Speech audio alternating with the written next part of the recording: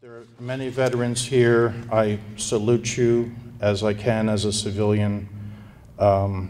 Those of us who are not veterans recognize that someone has to fight our battles. We're glad that you did it, and we're glad that we didn't do it. I don't think any veteran I've talked to in the last 10 years or more has had anything besides an anti-war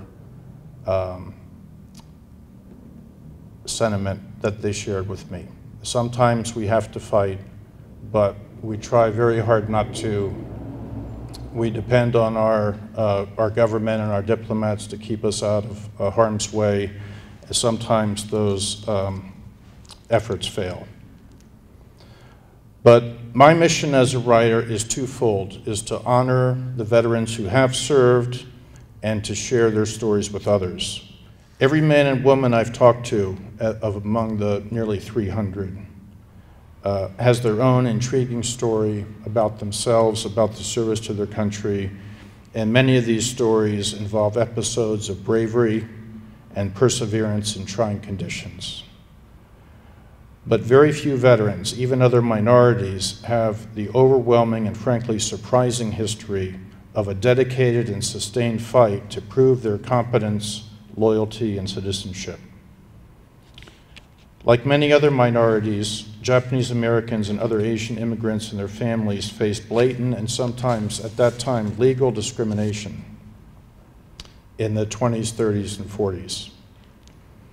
Chinese people had been here for generations, since the California Gold Rush and the building of the railroads. But the Japanese were recent immigrants, most of them arriving in the first 2 decades of the 20th century. Most were farmers and fishermen, occupations that their island nation depended upon. Many were well educated, as farming was a noble profession in Japan. But in the US, they were undesirables. They were not allowed to become citizens. They paid higher rates on loans and on insurance policies. They could not join labor unions and could only live in certain neighborhoods. They were not allowed to own real estate. So whatever their success here, they could never own their own homes or farms or businesses, and the immigrant nation could not become citizens. Now their children, the Nisei generation,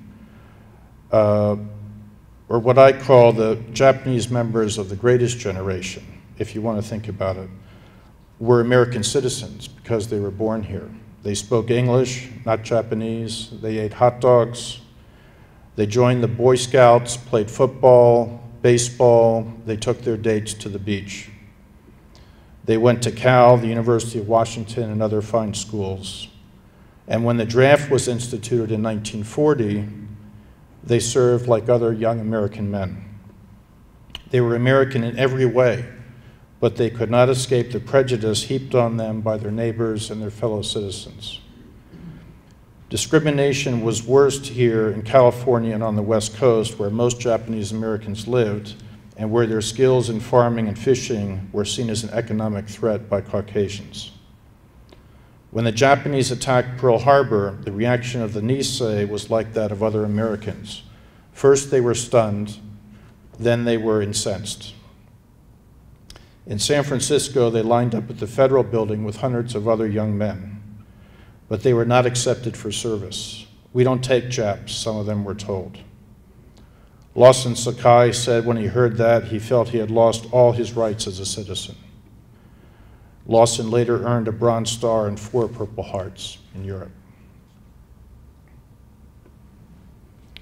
Their fellow Americans treated the Nisei as if they were the enemy. They lost their jobs. High school students were discouraged from higher education. Those already in the military were discharged or marginalized into menial assignments like picking up cigarette butts or moving boxes back and forth in a warehouse. Community leaders, teachers, businessmen, Buddhist priests were picked up by the police and FBI and taken away without charges being filed. Sometimes 5 or 6 months would pass before their families would hear from them again. These, of course, were the family breadwinners. The Federal Reserve Bank in San Francisco ordered banks to freeze the accounts of Japanese Americans. Things got tough. Remember, the Depression was still going on. On the West Coast, a dark to dawn curfew was ordered. People were not allowed to travel more than a few miles from their homes, and they were ordered to turn in their guns, radios, flashlights, and sometimes even kitchen knives. There was no protest, by the way, by the NRA.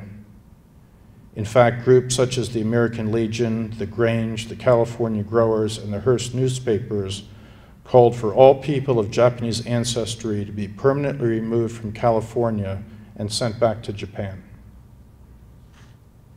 Then, as many as you know, in February of 1942, FDR issued an executive order authorizing any area to be declared a significant military zone and for people to be excluded from that zone.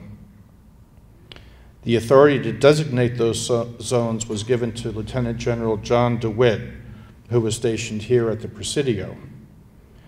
General DeWitt decided that zone should include the entire states of California, Oregon, Washington, and parts of Arizona. And the only people to be excluded were the Japanese Americans. This meant the relocation and internment of nearly 120,000 people, 2/3 of whom were American citizens. 10 sprawling camps, concentration camps, as President Truman called them, were constructed in remote parts of the country, such as the Manzanar camp in the California desert. They were built rapidly with millions of board feet of lumber, miles of barbed wire, and labor that was all diverted from the war effort. Their hasty construction meant the buildings were cold in the winter, stifling in the summer, and subject to assault and penetration by the wind-borne sand in desert locations. 10 miles from Cody, Wyoming, the Hart Mountain Prison became the third largest city in the state. People, of course, had to abandon their homes, farms, businesses, and personal property. Leases could not be paid on fishing boats, cars, farm equipment, so it was all lost, and students had to withdraw from schools and colleges. This remains America's largest government attack on its citizens, and the only time the United States has issued an apology for anything, although that took 50 years. The government said at that time the unconstitutional act of the internment was the result of discrimination, wartime hysteria, and poor leadership. So I think I've painted a pretty dark picture so far. But it was from this situation, from these camps, that the Nisei men in large numbers volunteered to fight for America. In March 1943, they got their chance. A regiment was formed, a single segregated Army unit commanded by Caucasian officers.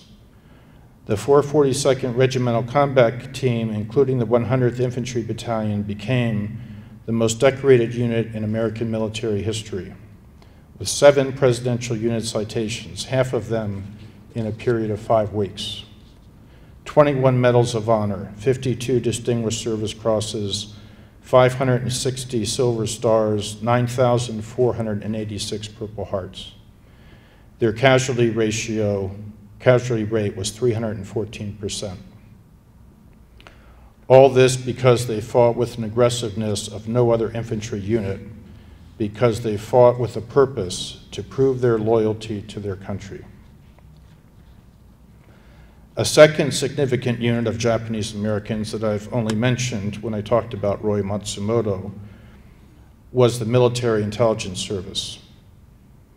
These men and women were trained in the language of the Japanese military, and they served here in the States and with every American, Canadian, and Australian unit in the Pacific Theater.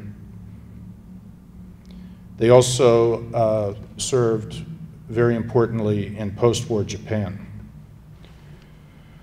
By monitoring the enemy's radio transmissions, they directed a squadron of P-38s to intercept and shoot down a plane carrying Japanese Admiral Yamamoto, who was the architect of the Pearl Harbor attack. The MIS interrogated prisoners, negotiated surrenders of prisoners, intercepted communications, and translated documents found on the battlefield. They served in the investigation and prosecution of war criminals. They were called MacArthur's secret weapon. MacArthur said no commander had ever known more about the enemy before a battle than he did with the help of the MIS. 3 Nisei linguists were on the deck of the USS Missouri during the Japanese surrender ceremony. Many stayed in the service and served in military intelligence roles in the Korean War and Vietnam. And their success convinced the military of the importance of foreign language training. And we now have substantial foreign language programs, such as those at the Defense Language Institute in Monterey. Imagine this. Imagine you were falsely accused of a crime, and your family was so accused, and you were all locked up. You were not only locked up, but there was not going to be a trial. You had no defense. You were put in prison and not told when you'd be let out, when you might be let out.